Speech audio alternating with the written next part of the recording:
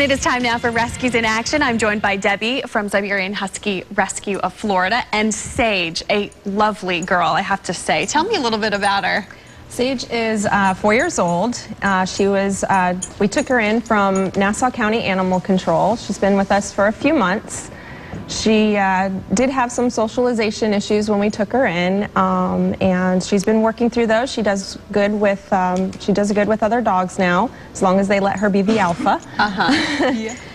But she's very sweet. She'll play with the girls, and we love her as part of our home right now. So, and we hope that she'll find another good home. And you guys rescue animals from kill shelters, right? Yes. And you really do save their life. Tell me a little bit about, because I noticed in her ears, they're kind of clipped a little bit. What is that from, do you think? We believe it's from her being kept outside, probably neglected, from insects were probably gnawing at her ears. Oh. So, but they're scarred now. They're all healed, so you can touch them. They don't bother her at all. Mm-hmm. She is such a great dog. Obviously, is in love with you too. She respects you so much.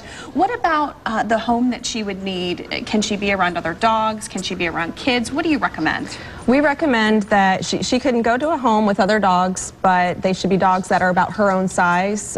She does have that typical husky prey drive, so doesn't do well with cats or small dogs. She also thinks that anything on the floor belongs to her. Right. So we don't recommend that she be placed in a household with young children. Right, and obviously something that you guys would talk Yes. with the potential people that would adopt her. Yes. Where can people find information about Sage, and what do they need to do if they want to adopt her and take her home? They can go to our website, cyberrescue.com, and they can fill out an adoption application online. All of our adoptable dogs are posted there with their information, including Sage.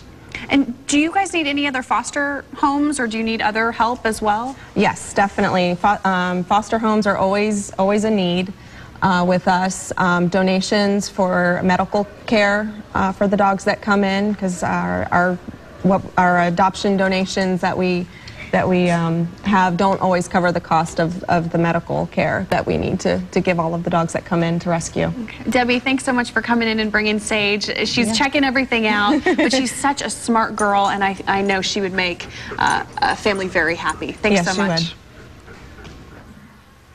And just in time for spring and these warmer than usual temperatures, it's the Tampa Bay Boat Show. We're headed out to the event.